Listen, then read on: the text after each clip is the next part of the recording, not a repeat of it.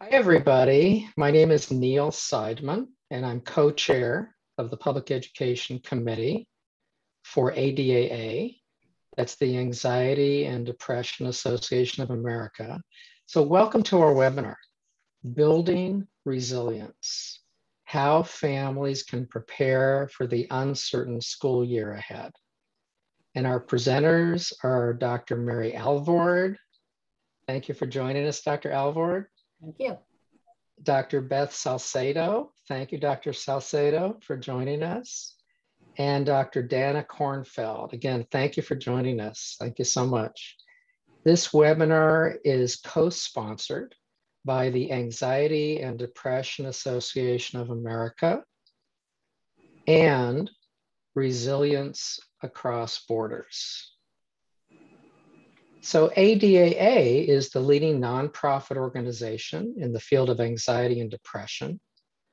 Our mission is to improve diagnosis and promote the prevention, treatment, and cure of anxiety, depression, and stress-related disorders. And Resilience Across Borders is dedicated to increasing access to mental health interventions for all children and adolescents. Our research-based method helps youth build resilience so they can adapt to life's challenges now and throughout their lives.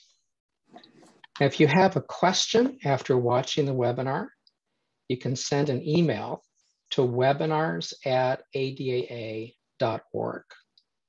Now, for our live audience, take just a moment to find the Q&A link so you can type in a question for our panel. If you're on a laptop, you can look at the bottom of your screen near the center. If you're on a smartphone and you tap anywhere on your screen, you should see a menu at the bottom of your screen with a Q&A link. So feel free to type in your question. Now, if we don't get to your question, because we have quite a large audience on our live presentation, we'll do our best to address your question on the adaa.org website. Now, for our audience watching the recording, again, you can email your question to webinars@adaa.org. Now, just a quick disclaimer. We'll be talking about strategies for coping and building resilience. We're not going to be able to offer medical advice about COVID-19. So I'm really happy to just do a brief introduction of our presenters. Mary Kay Alvord, PhD, is a psychologist with more than 40 years of clinical experience. She's founder and president of Resilience Across Borders. Dr. Alvord has published articles and chapters on resilience and stress over the past 20 years. And she's co-authored 2 books, Conquer Negative Thinking for Teens and Resilience Builder Program for Children and Adolescents. Dr. Dana Kornfeld, MD, is a pediatrician and adolescent medicine specialist. She's at the Pediatric Care Center in Bethesda, Maryland. She has over 25 years of clinical experience with a special interest in the emotional and developmental issues of children and adolescents. Dr. Kornfeld graduated from the University of Pennsylvania Medical School and completed her medical training at the Children's National Medical Center in Washington, D.C. And finally, Beth Salcedo, MD, is an adult psychiatrist and the medical director of the Ross Center, which has offices in Washington, D.C., New York City, and Northern Virginia. Dr. Salcedo serves as the past president of ADAA, where she's been an active board member for many years. And Dr. Salcedo is a distinguished fellow with the American Psychiatric Association. So thank you all for joining us. Before we get started, we'd like to do a quick instant poll for our audience, our live audience. How do you feel about the upcoming school year? Anxious, excited, unsure, a little bit of everything? And you could click in or tap in your answer. It'd be fun to see what people have to say. So let me turn things over now to Dr. Alvord. Thank you. And then I guess we'll have the results coming up soon of the poll. So that'll be interesting. Mine is still showing on my screen, so I will just cancel that out now. Thank you all, and thanks so much. There are the results. I think everybody can see them. So let's see. Most people say a little bit about everything. A little bit of everything. And a lot of anxiety and a lot of uncertainty.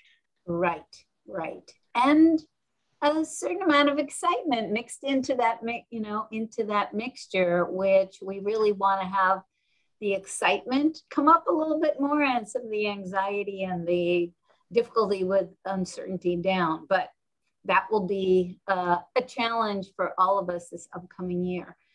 So I'm thrilled to be here. As Neil so graciously said, I'm founded the nonprofit called Resilience Across Borders, and our mission really is to decrease barriers to mental health access. And Drs. Kornfeld and Salcedo are also part of the board of directors. So I have been intrigued with resilience for many years, starting probably because of my immigrant parents, and I didn't speak English growing up at home, and so had to acclimate in a different way and understand all the struggles that they had to surmount and yet come ahead. And then in the early 90s, many children were adopted from Russia, and because I spoke Russian, worked a lot with that population and saw the strengths and as well as the adversities. So, what is resilience? Resilience is really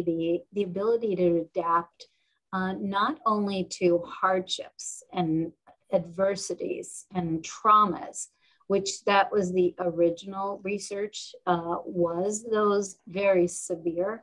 But as a clinician all these years, I've noted that what mostly we deal with are the everyday challenges and the challenges for kids, ADHD, anxiety, peer relationships, school difficulties, learning differences, all of the above. And so learning the skills of resilience is really critical for everybody. And we all are resilient to a certain extent, but what we want to do is build it more. And so what I do is a little demo to demonstrate this. And I just say, resilience and stress is very much like the rubber band. And as we get more stressed and stressed and stressed, right, the rubber band stretches. Well, we don't want it to snap. So we need to come up with various coping strategies, problem solving, connecting with others, knowing that we're not alone, learning to calm ourselves until we get back to sort of the normal stress, because there's always a little bit of stress. And when we are normal stressed, we're able to think flexibly. And we know that underlying mental wellness is the ability to think about multiple solutions to difficulties and also just different perspectives on the same thing. Key to resilience is also being proactive, because proactive means, proacting, taking some good action, facing fears. We know with anxiety treatment, that's what we do. We face the fears because otherwise they build in our heads and get worse and worse. We also learn to take initiative, which is huge, because we want to be the opposite of feeling helpless. When we feel helpless, we also feel like we're victims. And then we tend to feel more hopeless, which really then tends to the depressive end of things. So being proactive is kind of a key cornerstone. The other is making connections with family, with friends, particularly for kids. If they have at least one child that is a good buddy, that's really somebody, just enough. You don't need a large group, just like with adults. We don't need large groups of people, but we do need our small community. And self-regulating. Self-regulating means both in terms of learning ways to calm our bodies, either through deep belly breathing as opposed to rapid chest breathing, learning how to relax our muscles and even recognize when the muscles are tense versus when they're relaxed.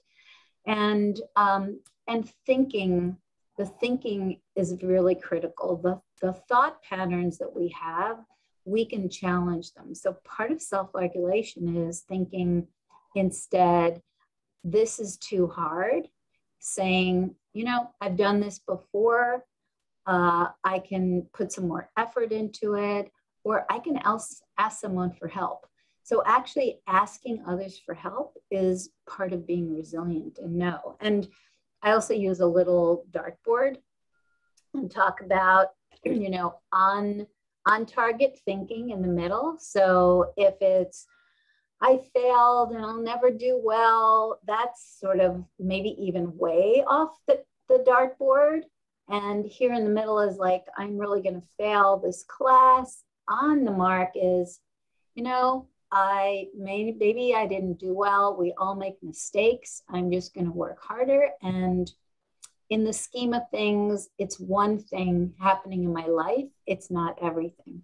So it's that overall perspective. The other part of resilience is community. And that's where school systems and our own networking becomes so absolutely critical. And finding that appropriate school for your child that has the resources if your child has any particular needs. And then community, faith communities can be very supportive. Whatever your community, knowing that you're not alone is the key. And proactive parenting means high expectations, but realistic expectations with a lot of warmth and understanding. The other thing is knowing skills and talents beyond just kind of the obvious. And so many kids do struggle with academic areas, and really building up for all of us, not just for our children and the students that we work with, but what are the islands of competence? It might be creative arts, it might be theater, it might be sports, it might be math, it might be history, you know, it might be outdoor hiking, and whatever it may be, is cultivate that. So maybe build on what the child is already good at. Exactly. I mean, and so that, thank you for that comment, because resilience is really building on our assets, and the focus is how do we build as opposed to just how do we deal with our deficits. So in the big picture, can resilience have also payoffs in terms of how well kids do in school? Yeah, absolutely. We actually have done some research in the schools that we've worked with, and we have found that not only did kids improve their sense of sort of self-mastery and their ability to take charge, but we didn't target this directly, but academic motivation increased and classroom engagement, as well as study skills. Who would know? But right, it makes sense, because if you have more brain space, so to speak, to feel better, and you have friends and you're just more relaxed and coping as you go, then you're more engaged in whatever you do and motivated to do it. Well, you gave just such a wonderful introduction just now, excuse me, to the idea of resilience. Just a wealth of resources, and you talked about social connection and how just a child having just one good friend. And Right. then you talked about connection in the community as one aspect of resilience. And then you introduced the idea of self-regulation. Maybe we'll get an idea in our webinar here about how can I relax my body a little bit. And then you talked about relating to our thinking. And I love that target. Can I choose thoughts or maybe Tell them a move child towards thoughts therapist, that might be right? more helpful? Right, right. Very good. Wonderful introduction. Thank you. Thank you. And we will weave and talk about these things. I just want to say, and this webinar is a community, right? Just joining this, we all are part of the greater struggles that we're facing this coming year, with all the range of emotions that come with it. And I think, Dr. Kornfeld, I'll introduce you and let you speak a little bit from your perspective as a pediatrician.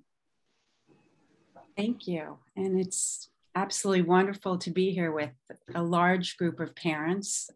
As a pediatrician, I spend my entire day with families. And each day I'm really uplifted and humbled by the incredible amount of love that comes through my door. And with that love comes worry and fear. Parents want to protect their kids. They want to protect them from pain and illness, from fear, from uncertainty. And as parents, we've always had to figure out that balance of keeping our kids safe, but not letting our own fears prevent them from taking healthy, enriching, and growth-inspiring risks. We know that independence and exploration and healthy risk-taking embolden our children and help them to overcome, fears and become more self-sufficient, confident, and more resilient. So how do we balance that if I'm a parent, keeping my kids safe and encouraging their growth and independence? Yeah, and especially at this point now, we're all facing so much uncertainty, how can we have that uncertainty and not go to these worst case scenarios and make fear-based decisions that kind of limit our children's growth. And I do have some strategies, and one of those strategies is limiting media consumption, and trying to just tap into short sessions to get essential facts, because we know that excessive media consumption drives our irrational fears and escalates our sensation of risk. And limiting. Do you have a specific suggestion if I'm a parent, what I might try as far as limiting my news media, and maybe how about exposure for my kids too? Yeah, absolutely.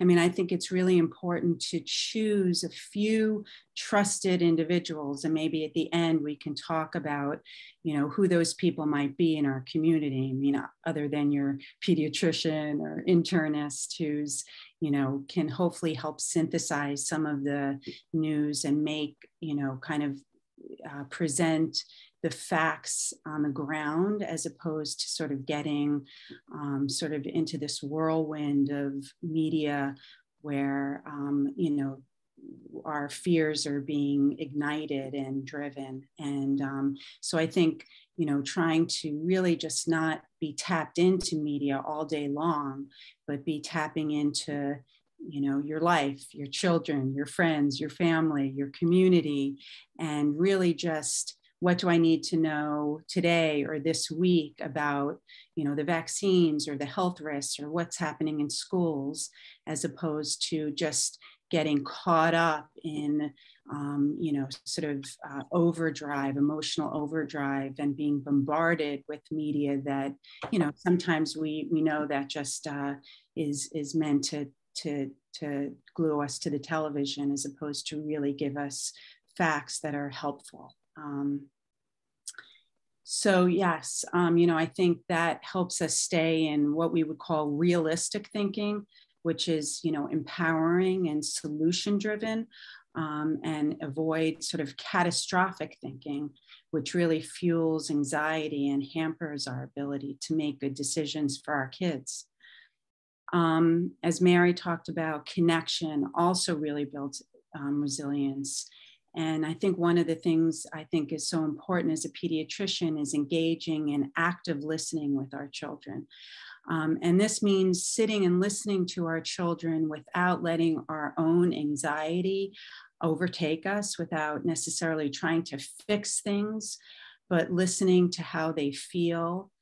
Not trying to stamp out their pain, but validating their pain and accepting that pain is, a part of life, and helping our children learn to manage pain as, So allowing my child to feel what they feel instead of saying, don't be afraid, but to actually let them talk about whatever they're feeling. Is that an important part of the resilience that we're talking about here? Yes, absolutely. Because I think being present in the moment and hearing kids, not, sort of whitewashing things, everything's going to be okay. I mean, kids are smart. They know that this is a tough situation. And I think just really being open and responsive and hearing how people feel is just, allows people to feel connection and to feel heard. And we know that this kind of connection and feeling heard really is important for resilience. I think that was maybe the first point that Dr. Alvord made about resilience, is the importance of connection. Yeah. So if I'm an anxious child or anxious parent, and I'm talking about my feelings to someone I'm feeling connected with, someone who's just listening and acknowledging me. So a parent can do that with their child. Yeah. Yeah. And, we love our children so much. We want to take their pain away. It's a natural inclination to just reassure, but we know that reassurance does not build resilience. What builds resilience is feeling your feelings and having your feelings validated, and, really connecting honestly. And just a few other things. I think, Mary mentioned spending time in nature is very healing, especially during this pandemic. I think, getting out, being in beautiful places, feeling your body, exercising, having rituals that sort of sanctify time for our family, whether it's just having dinner together every night, or talking before bed, or playing games. Or I've had families that have, had like dance sessions together where they're kind of moving around and listening to music. So any type of ritual or celebration that, makes life feel meaningful to you and your family is really important at this time. Dr. Kornfeld, how important is just physical movement to resilience, moving the body, exercise, dance? Yeah, I think it's incredibly important. I think we all know that, and during this pandemic, many of us have, had a sense of listlessness and, lethargy, where it's been hard to get up and move. And I think many of our kids have felt that. And we also have to understand that and not always push, but also, take a moment to validate how hard it is sometimes when you're feeling overwhelm or sadness to get up and move and actually, motivate yourself. But I do think if we can find ways to get our families up and out and moving and be in pretty places and, look at the flowers and look at the leaves changing and get it, just being in nature and moving our bodies, I think it really is quite healing. And then the other point I wanted to make is that, our culture is sort of has this huge emphasis on perfection. And I think that as parents, we need to try not to catastrophize our children's mistakes or our mistakes, but really to look at them as opportunities to learn. Life is inherently messy and difficult. And, I sometimes have families come and say, oh my gosh, why is my family having this problem and that problem and that problem? And I say, well, so is that family next door and the family right in the room next door to that one. We all need to accept that life is very imperfect and messy. And I think that, sort of taking that in really builds resilience. And then the other point, this past year, we felt stressors as never before, but I think there were times over the past year where we all felt this sort of sense of relief. And I've been hearing a lot from children of many ages, especially, 10th, 11th, and 12th graders, like this reprieve from the fast-paced intensity and stress of life.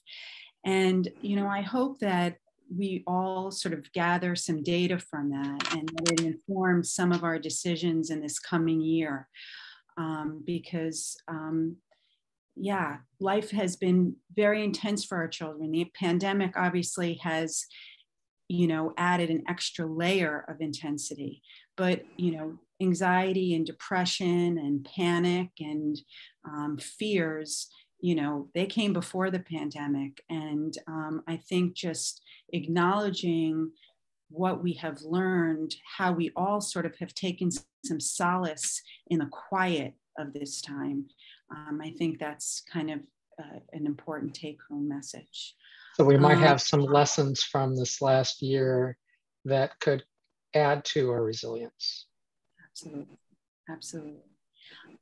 So, I think just sort of in sum, collecting COVID information in a careful way, speaking to people you trust, trying to stay in your rational brain, practicing self-compassion, and then through it all, my favorite child rearing mantra is "This too shall pass."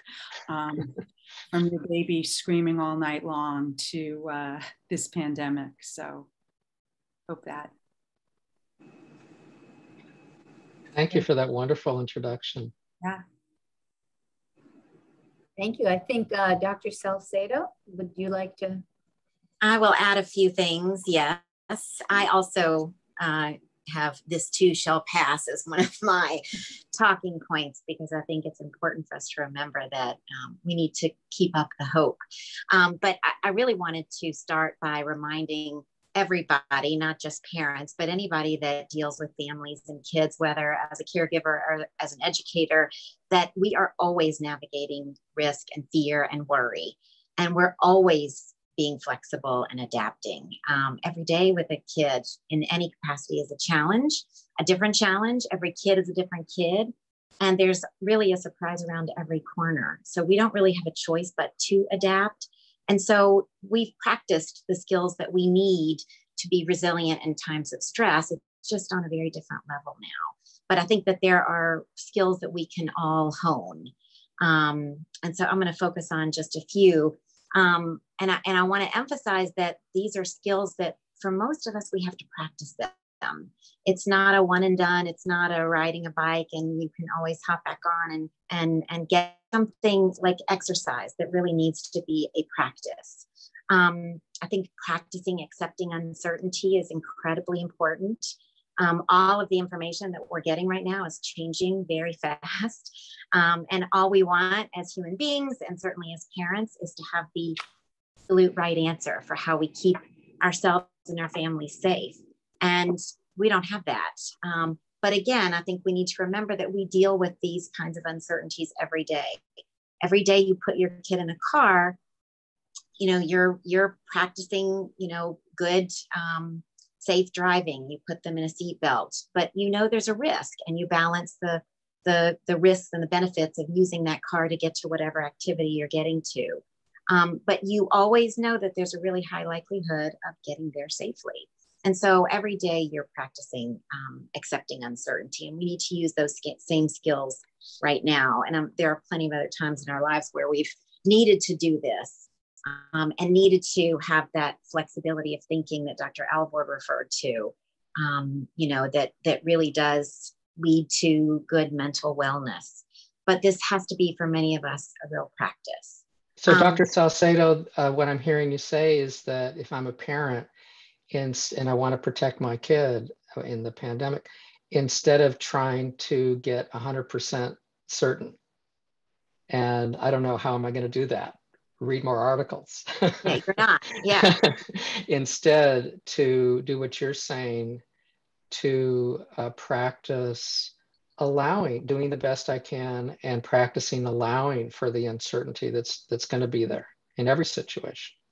And I think just trying to know that if you put all of the right things in place, like when you're driving a car, you go the speed limit, you follow the signals, you put your seatbelt on, most likely things are going to go well for you. So we have to remind ourselves of that, because I think it's very easy for us to lose our perspective in a situation like we have right now with this pandemic. So is it normal to feel some level of stress and anxiety? So I was going to say that if you're not feeling some level of fear or worry or discomfort right now, to me, that's the abnormal being. And not to mention grief after everything we've all gone through. There have been big losses, loss of life and health and financial security, and a ton of little losses. The loss of the last game with your beloved soccer team or whatever it is. And so feeling those feelings and accepting them and validating them for yourself and for other people, I think is really, really important. And we have to accept them and, again, feel and process them versus fighting against them. I think we have to be very careful to pay close attention to when those feelings start to become worries and sort of an unproductive response of worrying and ruminating versus, accepting the feelings and kind of letting them go. So, it's one thing to spend time thinking about your options and creating a plan for return to school and activities, et cetera. And that can be really fruitful, productive time. But if you start to worry and ruminate over whether everyone is safe when the plan is in place, that's really going to get you nowhere except exhaust you and leave you feeling spent. I think some people worry because it gives them a sense of control, but the fallout from that worry can be really more than it's worth. So people really need to try to step back and notice that they're worried or that they're worrying, kind of observe those worries and know that they're feelings and they're not making them up. That they're valid and they're real, but don't let them suck you in. Don't buy into the feelings. So try as much as you can to distance yourself and let them go. It's not the thought that's really bad. It's the holding on to the thought and kind of going down that spiral rabbit hole of worry that then causes you to suffer. And, you're exhausted, you're spent, you're irritable, you're not the parent or partner, spouse, caregiver that you want to be. And then, I think Dr. Kornfeld and Dr. Alvord mentioned a lot of these things, but modeling for your kids, sometimes it's a fake it till you make it kind of thing. If you model positivity for your kids, you're actually spending time in the positive versus the negative. So modeling these things for your kids can be a benefit, of course, to them, but also to you. So be realistic and keep things in perspective, but try to focus as much as possible as you can on the positivity, on the things that we have to be grateful for. That I think sounds cliche to people, but I really do believe if you spend a little bit of time every day with gratitude, that can make a difference in your overall mental well-being. And then really, really important, I think, is compassion, because we really hold ourselves often to a much higher standard than we hold our best friend or our spouse, partner, other adult human beings. And, we're not responsible for predicting the future. We're not responsible for things that are out of our control. And we are human and we can easily get caught up in all of this stuff. Once you see yourself getting caught up, though, it's time to take some action and really, again, try to distance yourself from the negative ruminative worry. But talking to yourself like you would talk to a close friend versus saying, oh, I should have done this or I should have done that, or what if I had done that? That's not, again, not productive. So seeking perfection maybe is not the greatest agenda. Yeah. So Instead, some self-compassion. Yes. And exactly. you were talking about being a good role model for our children. And a question just came in. It looks like a really great question. It's not saying the age of the child, but the question from the parent is it okay to cry in front of my child? Is it okay to show my emotions? Yes. And it's great modeling for them because they're going to have those same emotions, if not now, when. And they need to know that it's okay to feel it and it's okay to emote and that it will, again, as Dr. Kornfeld said, it will pass, you know?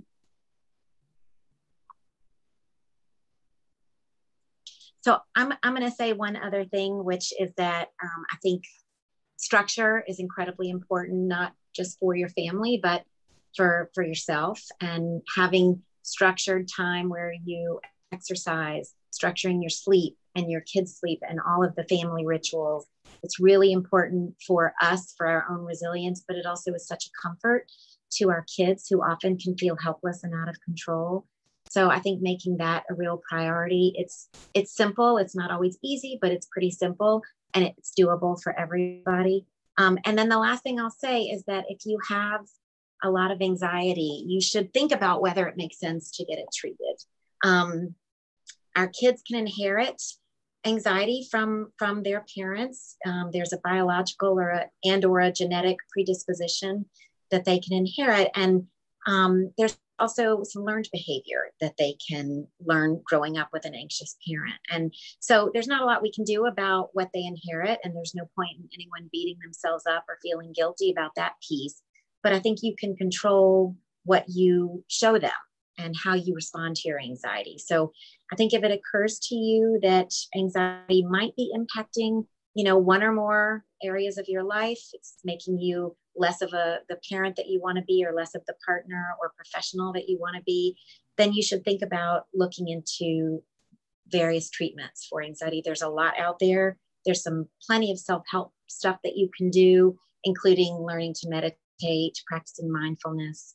And there are a lot of good evidence-based psychotherapies out there as well, available now, a little easier for people because of remote work. But it's important that you know what kind of psychotherapy you're looking for.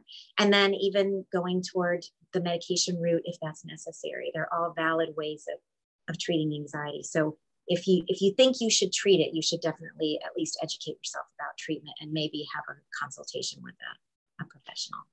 Now, if I'm a parent and I know I'm having difficulties with anxiety, but say I've never sought help for myself before, and I go on to the ADAA.org website and click on find a therapist, but I'm not ready to do it quite yet.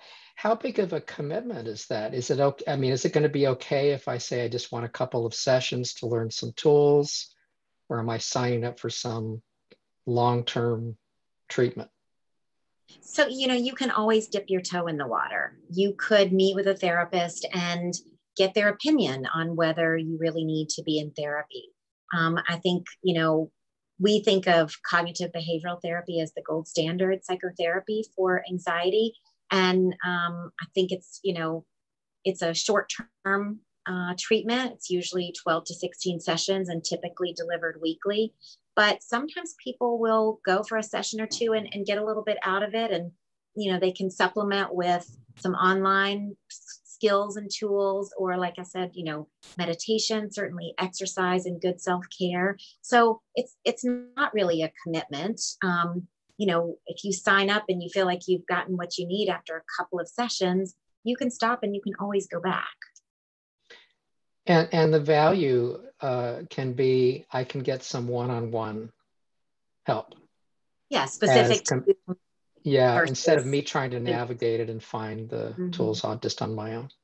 And I would say one-on-one, the perspective, because sometimes when we say things out loud, we're actually like, oh yeah, okay, I'm hearing myself now. Whereas when it's in our head, it tends to sort of blow up and get distorted.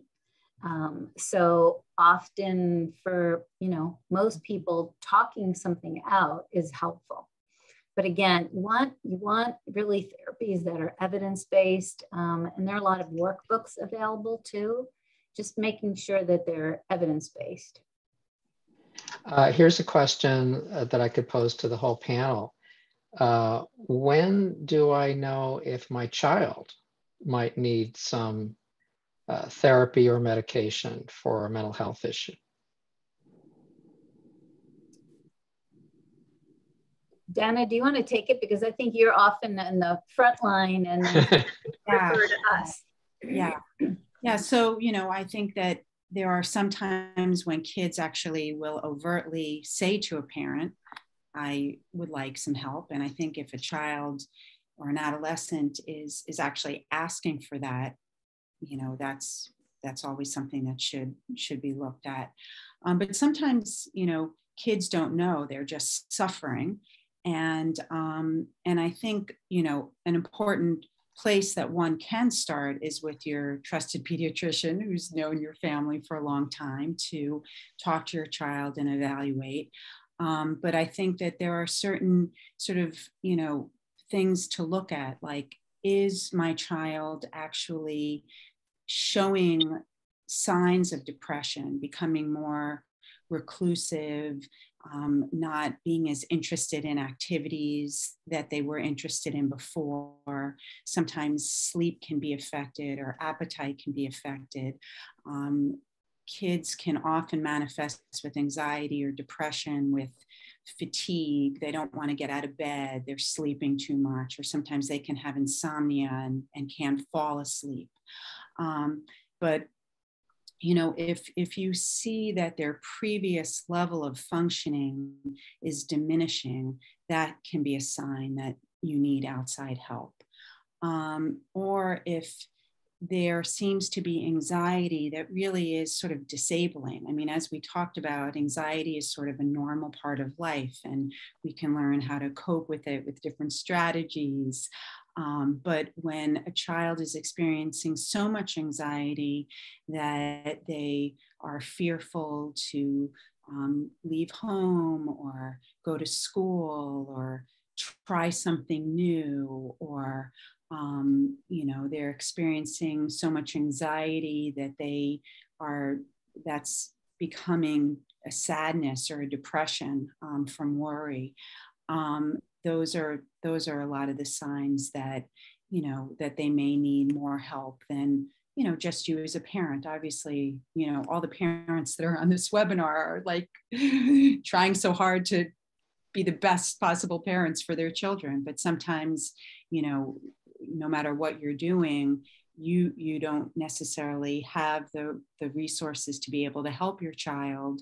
And sometimes children just need to speak to someone else, because sometimes children don't tell their parents everything because they don't want to make their parents afraid that there's something, that they don't want to stress their parents out, or they might feel some shame about what they're feeling. So I think, starting with your pediatrician for, an assessment, or reaching out to your pediatrician for some resources of therapists in the area if you have any of these concerns. Here's a really good question. Say my child is really anxious about going to school. Is it a good idea for me to try to do homeschooling as a way of responding to that anxiety? I'll take that. We don't normally want to reinforce avoidance. Avoidance is sort of the hallmark of anxiety, right? We don't want to do it. We would rather not face it. And then if parents start accommodating the fear, then that just makes the fear seem more real. And then you have to think. I think that homeschooling is a family decision on multiple levels. But if you're doing it because this child is afraid of entering school, then that probably is not the best way to deal with that. And instead, what we do are small steps and exposures to entry to school. So, now I'm working with some kids who haven't been in a school building for a year and a half. They don't know what it's going to be like, or they're even going to go from a transition, elementary to middle or middle to high school. and they really don't know what to expect. So on top of, they didn't have the normal orientations. So I suggest to parents, take them to the school, even if the building is closed, walk around the building, take the bus route, as if you were on the bus. If you're a walker, then walk to the school, get a feel, and then see if you can enter the school building. And then try to get an anchor person, because another person who can really help with all this are the school counselors. Most schools have at least a part-time school counselor, a school social worker, or even a school nurse, that then you can take these gradual steps so that then the child, maybe even more reluctant, still gets into the building, sits with somebody for a little while, and then slowly enters the classroom. So exposure therapy is really one of the strongest evidence-based strategies for anxiety treatment. And so whatever, as a parent, we make as a decision, I think we need to think about what are the advantages and disadvantages, but we certainly want to take into account not accommodating a fear and making that fear grow, because it can start from avoiding school to then start avoiding social interactions, to avoiding, and bigger, and so that your life gets smaller and smaller and smaller. So that's the risk. So the idea of, sorry, go ahead, doctor. I was just going to add that, for some of the parents that I see, the idea of putting their kid in exposure therapy, like Dr. Alvord was referencing, is so anxiety provoking for them that they end up kind of accommodating the anxiety. So again, I can't emphasize enough how important it is to make sure that your own anxiety is where it needs to be. And this is why in situations like this, a family therapy component is often a part of the picture. We have a question that I think Dr. Alvord already addressed with this idea of small steps. My son is 9 with ADHD and anxiety. How can I make going back to school easier on him? What I like to do is look at not just the diagnostic category, but what about how does the ADHD impact that makes school harder?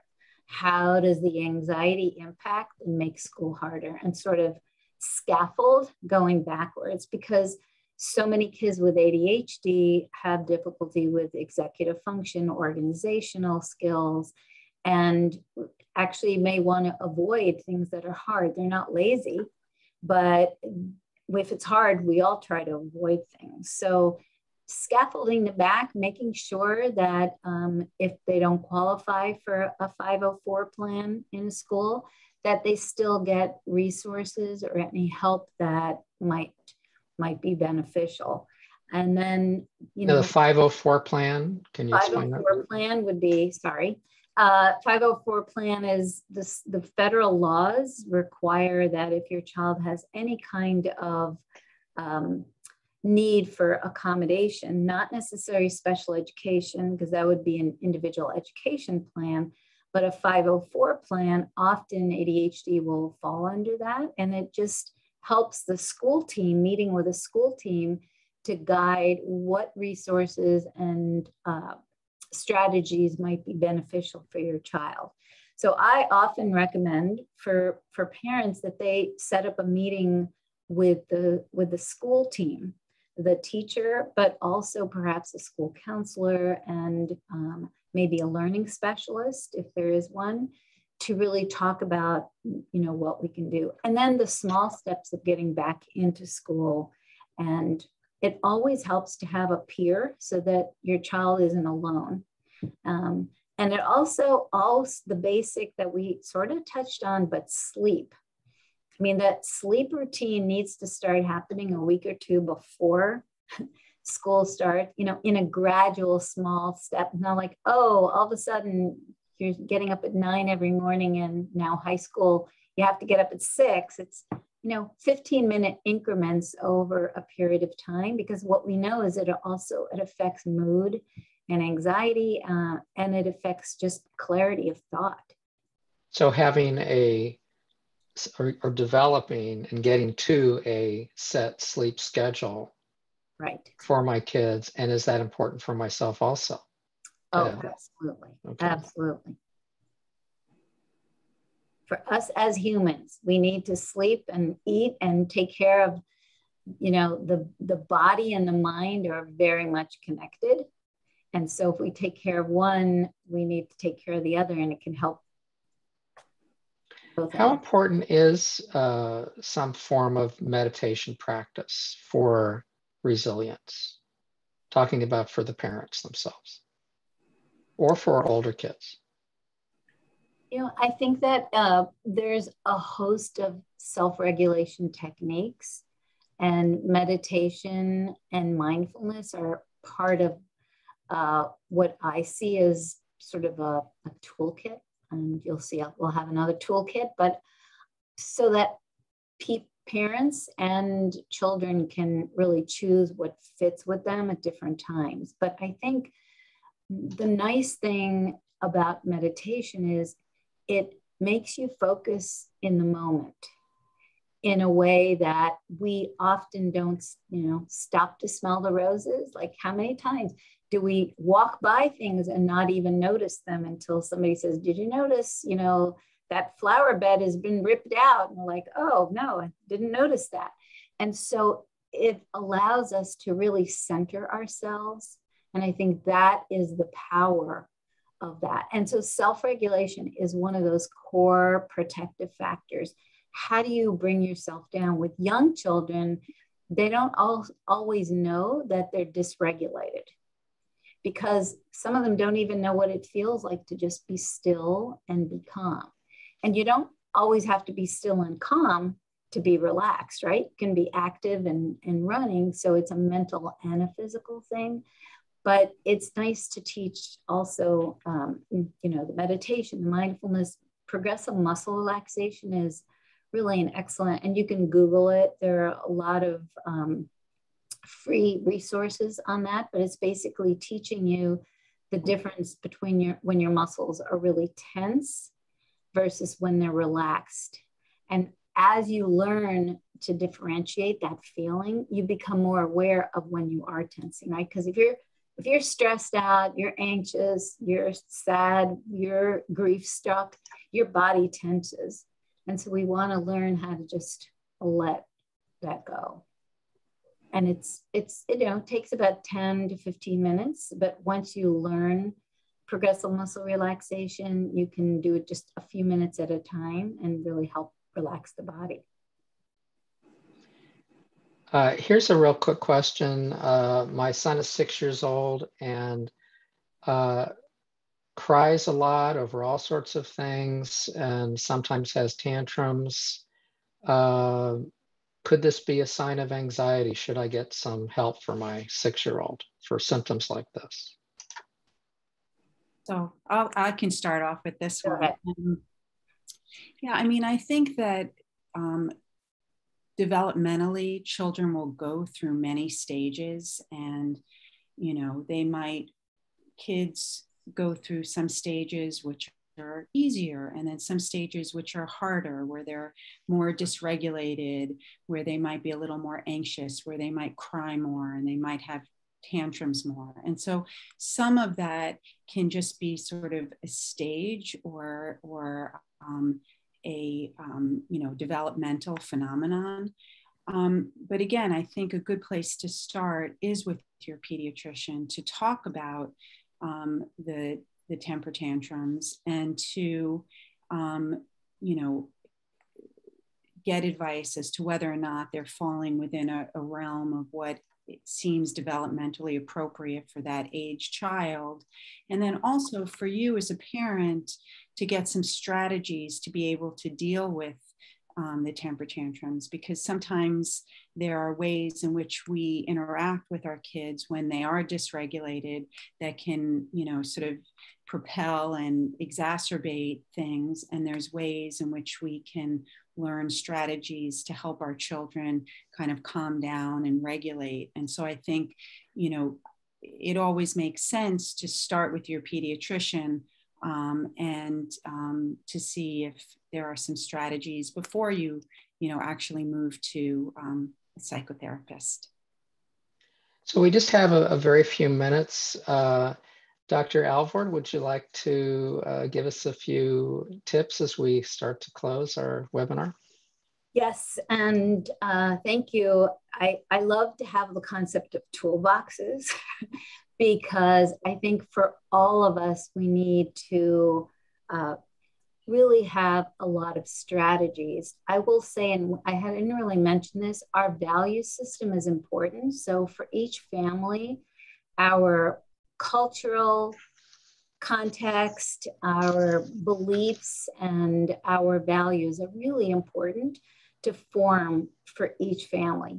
Some of us have large families and everybody congregates, and others have small families. Others, value hiking. Others have different beliefs that they want to value. So I just want to put that out there because there's not a one size fits all. It's choosing the tools that work for you, given your value system and your cultural and your maybe geographic context too, because you have to fit into that.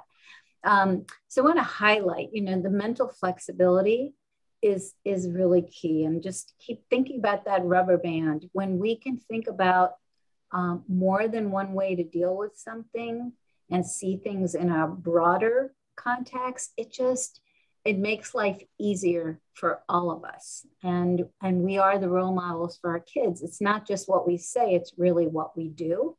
And do we choose different paths? Uncertainty is going to continue. So we are certain of uncertainty. We're going to continue in it. And I've actually,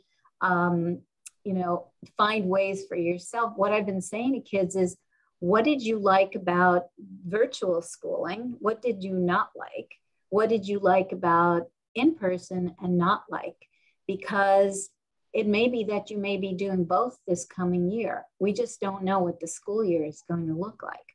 So we want to sort of have them expect the uncertainty to a certain extent. Those are great questions for mental flexibility. Yeah, wonderful. And focus on what you can control and what you can change. So even during this pandemic, kids were saying to me, well, I can control my attitude. Well, I can control, what I do. And what are the positives? We talked about some silver linings. The younger kids said to me, my parents are around more and they're willing to play games with me more. So more family time for many was a positive.